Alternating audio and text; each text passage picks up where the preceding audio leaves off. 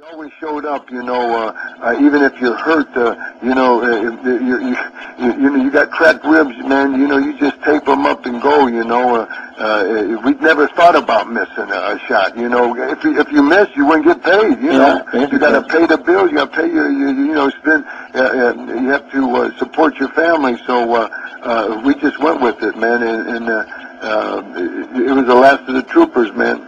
Yeah, that's for sure, and this is probably way back before even, I don't know, when did they start doing flights? I mean, like, allowing wrestlers to be on airplanes and all that? Well, we would fly, to certain places like St. Louis, where Sam would fly us all in. But in the 80s, we flew a lot. And Crockett would in fact, he owned 2 or 3 planes, and he'd rent charter planes for us, and it was a lot better. But still, it was a toll on your body, and you still got to go every night, where you still miss out on all the activities at home, But we would fly. We started flying a lot in the 80s. Okay, and now going back to your career as well, you've been managed by many different people, many different managers, and who was your all-time favorite? Oh man, geez, Bobby Heenan managed me. I love him, man. Kind of figured you go there. Oh yes, and then of course, Grand Wizard, and then of course Captain Lou Urbano, and in between that, I had some great managers, and man, I don't know, they were all great, honestly, all different characters, all different, I talk about them all, I tell stories about all of them, and in fact, I mention them all. I name them all my managers, and it's just, it was just a great ride, my man. Sure, and it would be a thrill of mine also to ever get a chance to interview like Bobby Heenan. I think he'd be a cool person to have interview. I really don't know how to get in contact with him, but I'm sure maybe you have a way of making that happen or whatnot. But anyway, now we talked about Michael Strider, who later on viewers will hear my interview with him. And you talked about him, but what's your how did this all start? What's the connection? Well, Michael, contacted me, and he wanted to do a. And he writes for different papers and different, publications. And he came and took some pictures, and he did a story on myself and up and coming legend show here in the area. And my goodness, man! Once I met the kid, I fell in love with him. He's such a great guy, and so talented, and so that's once, man, just like you, Frankie, man, I just talked to you first time right now, but I consider you're sharp, you're a good guy, man, you're doing something that you love, and hey, I consider you my friend, and please call on me anytime. I'll be willing to do anything you want to help you or anybody, you're very sincere, and this is how Michael is, and just a great guy, and just something, he did a movie, he got his hands in so many different things. He came here and shot a movie, and he wanted me in the movie, and I agreed to it, and in fact we shot it on location here at BWC, and my part, and I played myself as Jimmy Valiant, a pro wrestler that ran my school, and so they of course read that into to the movie, and so it asked them about that. And it's I would definitely do that. Okay. Is that a movie that's out now, or what he's doing is still being edited and put together, and they're going to take it. Their plans is take it to the film festival this fall, coming fall, and I hope good luck for him because I really enjoyed doing it, and I know he brought the whole crew out, and it was pretty neat, man. It was a pretty neat deal. And what's the name of that film? For something like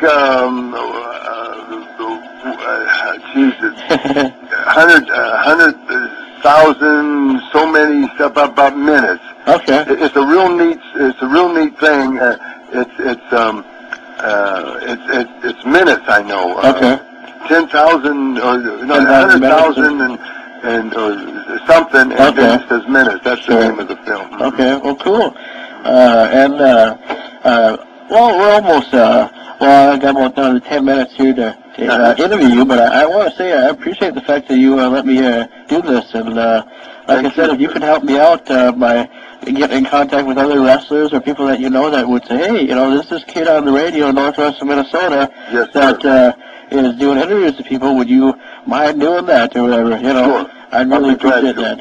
Glad to. You got my email address, so you know how to get in contact with me. Yes, sir. And you got mine, and please keep in contact. And I want to thank you so much for this, brother. And brother, I just want to tell all the people, man, whoo, listen, Woogie, man, I feel good. I tell my people, all my brothers and sisters, don't you dare miss this one. The greatest show happening today, Franky Show. Whoo, listen, yeah. Well, cool. Last but not least, I have a couple more questions for you before we run out of time. And I will have you do a station ID for me. I appreciate you doing that a little early, but I'll have you do that again if you will. Anyway, the next question I had for you, what do you think of wrestling now compared to wrestling back in your day? Well, it changes every, it seemed like 10 years, Frankie, like in the 60s, you could get the people, man, just stand up and cheer, and as simple as just coming off the rope with a big forearm smash, because there was so much wrestling. Then it was, the name of the game is wrestling, so we did so much more mat wrestling. And we'd get holds, and hold them holds, and the guy would try to get out and counter, and we'd tell the story, and then in the 80s, it started getting more spectacular moves like a standing suplex.